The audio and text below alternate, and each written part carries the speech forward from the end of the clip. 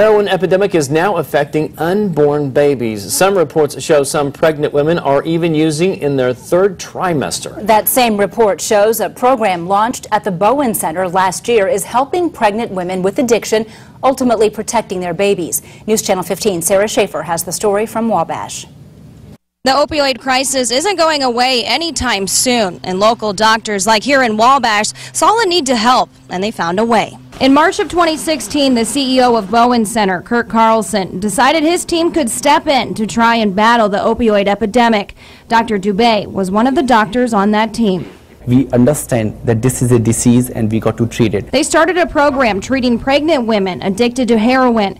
Their babies were spending an average of 15 to 16 days in the NICU, and insurance costs were through the roof. We got convinced, and then we started working on this program, and all the psychiatrists in the Bowen Center got licensed to prescribe buprenorphine for pregnant females. A year later, a report is showing the program has been a huge success for the babies. Bowen Center doctors treated 20 pregnant women for an average of 138 days. They recorded 11 healthy births, while 4 are still waiting on their due dates. It's not known what happened to the other 6. The report showed no babies had to spend any time in the NICU. Carlson sent me this statement saying the program is being very successful, and we are very grateful and proud of our psychiatrists for providing this excellent care.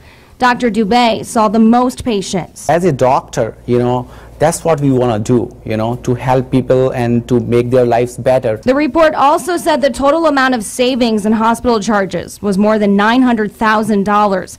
The program was so successful, they're now expanding it to the general public and opening a clinic in Fort Wayne. But their goal isn't to treat forever. The work is going to keep going. Our goal is sobriety. If you'd like to get more information on this program or know somebody who needs help, visit this story on Wayne.com. Reporting from Wabash, Sarah Schaefer, News Channel 15.